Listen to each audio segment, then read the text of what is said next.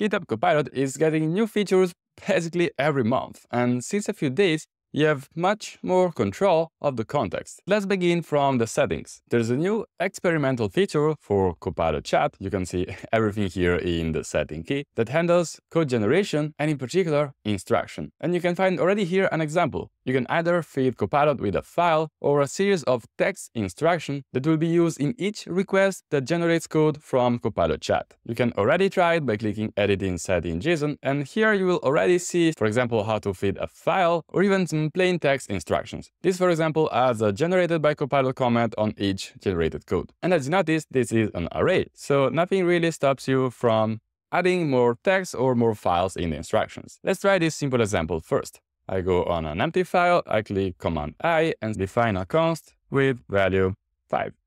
And just like that, it will read the instruction first and write the constant in uppercase and the generated by Copilot comment. And to prove it works, I can delete this one, say that it should be in lowercase, I save, and if I go back asking the exact same prompt, it will still use the comment, but this time it will be in lowercase. This was kind of a simple example, but if you think about it, you can use it for more code preferences like using async await, the return early pattern, ternary operators, or even security practices or conventions specifically tied to your company. You may have noticed that this is my global settings for VS Code, but if you want settings specifically to a single project, you can create a new file inside the .vs Code folder called settings.json, and the setting applied here will, surprisingly, be only effective on this repository. And the syntax is exactly the same. You define here object, you can use your keys, and here I can define a new array, and you see I should also have, I also have autocomplete. So it works exactly like the global config, but this time it is only specific to this project. But in the introduction, I talked about context, so let me remove these particular configs, and let's see what I meant by that. In this new file, let's say I want to delete a project.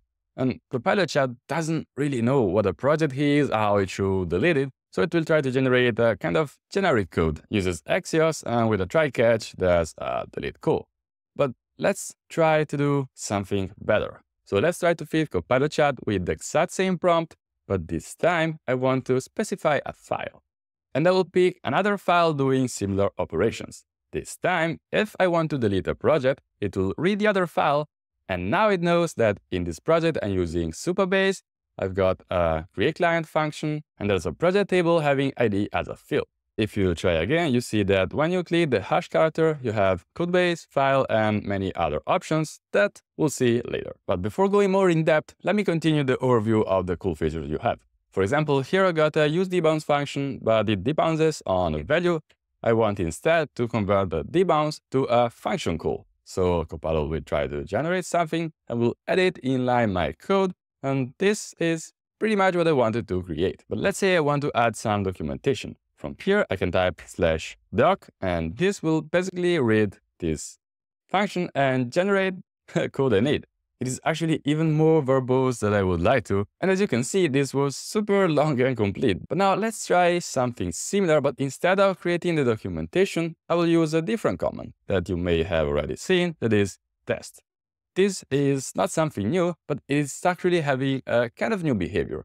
Instead of just writing the test in the chat, it will actually create a new file with all your tests. And all you have to do now is really hitting Command S, give your file a name, like use debounce.test.ts, and hit save. This is automatically added in the same folder as your original file. But as you can see, there are quite some errors. This is using Jest, but in my project, I'm not using Jest. What can I do? Well, the first option could have been use Vitest in the config we saw earlier, but in this case, we can select everything and say use Vitest instead of Jest, and just like that, it will regenerate the code, unsurprisingly, using Vitest instead of Jest. And in a couple of seconds, really, it is regenerated the entire code. We can hit accept, and now it seems almost perfect, except from this import that isn't getting quite right. And yeah, with this tiny fix, I can try to run npm run test, and let's see what happens. Tests are passing with really little effort. To be honest, I should go through all tests and validate that in fact they're correct, but this really seems like a good starting point. Or another option is summon the global Copilot Chat and say editor.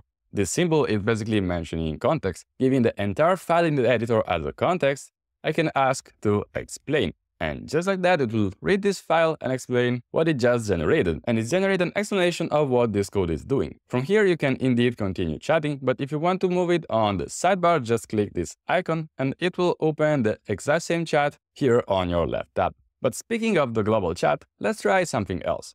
I'm gonna ask, where are columns defined for the task table?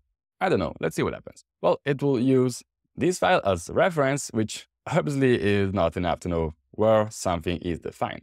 But again, I can use context by either using the hash character or by clicking on this icon here and say, I want to use the entire code base as a context. You can find here it is pre-selected. And again, I will ask the same question. Where are columns defined for the task table? Now it will analyze the entire code base. And just like that, it found that there's a file called task table column in my repository that is exactly where the columns are defined. And also if I click here, yep, that's exactly the file where I got column definition for my task entity. But we know Copilot is kind of everywhere on VS Code. And indeed, it is on the terminal. First of all, you might have Copilot in the CLI. You can summon it with a double question mark and you can ask about generic shell command, GitHub command, or Git command. And this is actually a tool that lives by itself. But for free, if you have Copilot Chat already installed, you can use Command I, the usual shortcut for Copilot, and this time it is in the terminal. And if I ask the diff with my previous commit, it will generate the command. I can click run to quickly run it, and this is what I get. I changed something on this file, and with that you get a quick proof that Copilot Chat is also in your terminal. But in general, you might want to have an extra look at this sparkle icon you can find in a lot of different places on VS Code, as this is basically an indicator that Copilot is doing something magical if you click it. In this case, it generated the commit message since we added a new test, but you can also find it every time, for example, you get an error, you hover with your mouse, and in the quick fix menu, there's a fix using Copilot. Well, this was actually easy, just a string. So keep an extra eye for those sparkles. They might do something really cool. If we step out of VS Code for a moment, you know that there's a lot of cool applications built on top of Copilot, with the biggest one probably being Copilot Workspace, doing end-to-end work from an issue, getting you all the way through a pull request. I already published a full demo on my channel, you might want to have a look. By the way, GitHub Universe is next month in San Francisco, and I'm quite sure they will announce some new cool features. If you're also going to the conference, see you there. And that was it about the latest cool Copilot features. I really hope you found this video helpful, and see you in the next one. Bye!